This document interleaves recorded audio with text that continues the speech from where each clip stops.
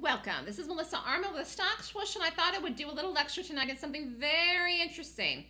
It's called focusing on your winners instead of your losers. So what's a common mistake that traders make? And I just realized this actually after I was talking to somebody the other day.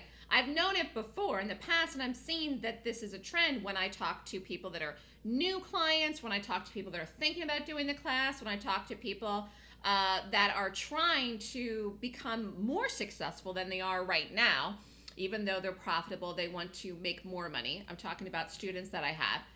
I've noticed a common thread going through the way that people are looking at trades, which is very narrow-minded. In other words, and this is typical, this is just in general, I've noticed that people tend to think like this, in one direction, and they're very, very focused if they happen to have a losing trade, if they are in several different positions that's on their P&L. Like say somebody's in 5 different positions. It could be day trades, it could be options, any more than one. If you've got a negative position and a bunch of other positions, even if they're positive, or if you have a couple negative positions and a couple positive positions, either way, it's the idea of having several different positions on at the same time, some positive, some negative. So this isn't about like if you just have like one loser, okay? This is if you're looking at your P&L and it's during the day or in the morning or at night and you happen to see how things closed and you're looking at them and you're seeing some are down and some are up. What I've found is a tendency that, and a common mistake that traders make is that they will focus on the losers. They will focus on the trade itself that is down, which they can't do anything about. If a trade's down, there's nothing you can do about it, just like there's nothing you can do about the fact that trade's up, except for you could get out of it. So you could get out of a trade that's up positive. A negative trade you could get out of too, even if it's not down the full amount, you can get out of it with a partial loss. If it's all the way down, it's all the way down. But you can't force a stock to move. So when you focus on the trades that are down, when you focus on the losers, when you focus on the losses, and the trades that are down could end up being positive trades. If it's an option, for example, and it's still on, it has a period of time that the trade is still technically in play, okay?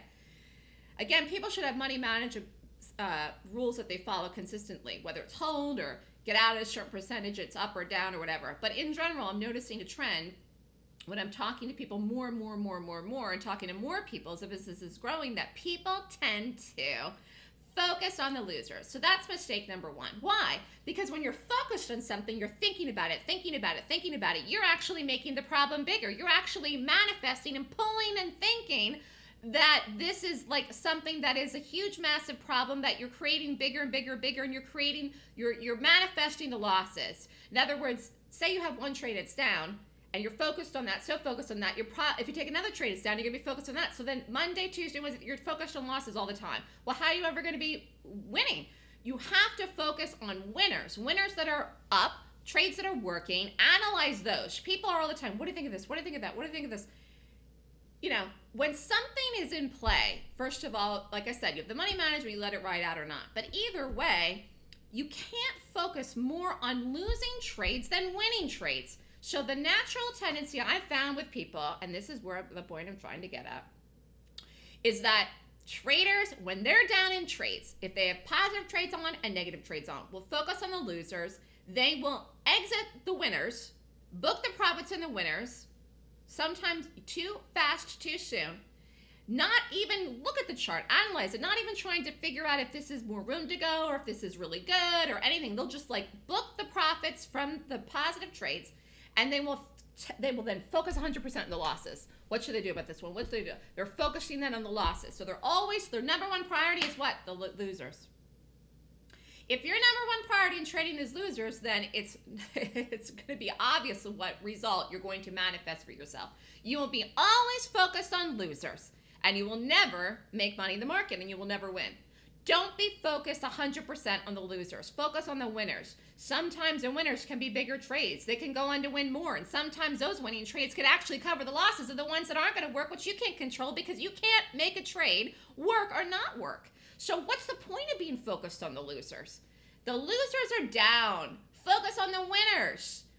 Either booking half the profits, holding the profits more, whatever the case may be. So many people look at a chart, get out of the winners, focus on the chart and the losers. Losers. Should I get in? Is it turning around? What should I do?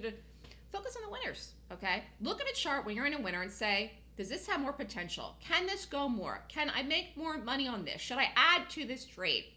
Should I take more size in it? If I do, will it cost average the position? Should I get out a half? And if the next day goes down, should I take more? These are the things that people should be focusing on, looking at the chart, looking at the information, focusing on the winners, how to get the most bang for the buck out of the winners, because the losers are losers, and you're not going to be able to change the fact if they're going to lose, they're going to lose. They're going to lose anyways. Do you see what I'm saying? Like, you set your risk. Your risk should be consistent with every trade you take, and that's it. And boom, okay? You are not going to make those losers turn into winners. If they're going to, they're going to. If they're not, they're not. But by focusing all the time on the losers, exiting the profitable trades too soon, not even caring about the trades that are up, caring more about the losers and focusing on the losers is what is a bad habit. And it's one thing and one of the reasons why, again, traders are focused too much on losing.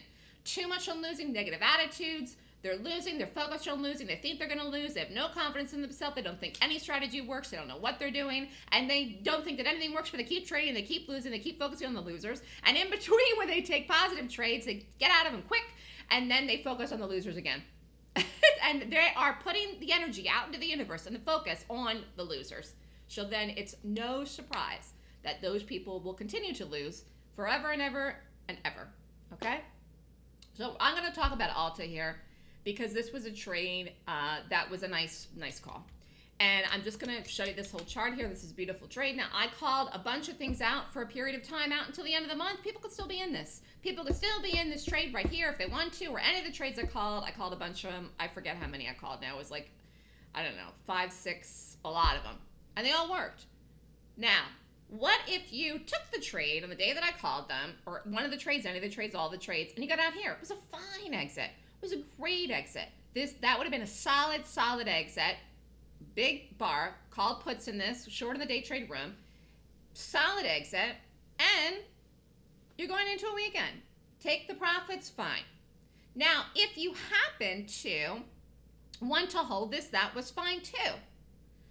I would watch for another drop. In other words, if you exited this here, okay, that's fine. This was a better exit here because you got the second drop, okay? Now, if you're still in it, if you're still in the trades that are still out for the period and you're waiting for a third drop, well, you may have to wait a little bit more, okay? You may have to wait. Anyways, we rallied today in this. Again, if you're waiting for the third drop, then you may have to wait a period of time. I don't know if the third drop comes tomorrow. You may have to wait a little bit longer. So again, what I'm saying is this is a good exit. Even though you would have made more if you held it down, this is still a solid exit. But if you would have looked at the chart and you would have analyzed the chart, you would have seen the things that I saw in here that made me call a bazillion trades in this. And I have been doing that on things that I really see are going to go big or make movements and into different strikes. I'm talking about options trades. And the day trades, when I call the day trade in several options in one stock and one symbol, which I did in this and I did in Target, I said to everybody, do them all, because it's really good that if I'm calling it all over the place, not just for the day, but for a longer move hold, a bigger move up or a bigger move down. But anyways, getting back to this is a good exit too. Ideally, you want to exit a short when the stock is going into the momentum, and you want to exit a long when it is rallying to momentum. That's a different lecture for another time. But the point is, though, that if you focused on this, you really did well. And if you're still focused on this, think about what I said. You know, do well, do well, do well. The problem is that when people are so focused on the losers and not focused enough on analyzing the chart of a big winner, which this was, then it will just take you down a road of total negative thinking, and many people do it. Many people do it. Don't criticize for yourself for doing it, but don't keep doing it. So if you recognize, if I just said what I said and I'm talking to you and this is you doing this crazy stuff, then just say, oh, ha, ha, ha, and you laugh it off. We say, tomorrow I'm going to do better. I'm not going to do that anymore. She's right. I will start to focus on the winners, get the most bang for the buck out of the winners, and I can't do anything about the losers, you know? And that's basically trading. Now, I will say you have to have more winners than losers. I do have a winning system. The golden gap was how I rate the gap, and I prep in the morning to choose the gaps, whether longs or shorts. But it is a winning system. More trades are profitable than are losers, but you still have to make sure that you really maximize the winners by not exiting them too quick, too fast, too soon, because you're worried about losers. Because again, you're focusing then too much on the losers, and you won't make money that way. You won't make money that way in the short term, and you won't make money that way in the long term. As long as your risk is set at whatever it should be, according to the size of your account and your own risk parameters, you should be fine. It's when people get outside of that risk that it's a problem, okay? So anyways, if you're interested in the next Golden Gap course, it is September 21st and 22nd. Email me at Melissa at thestockswoosh.com. Have a great day, everyone.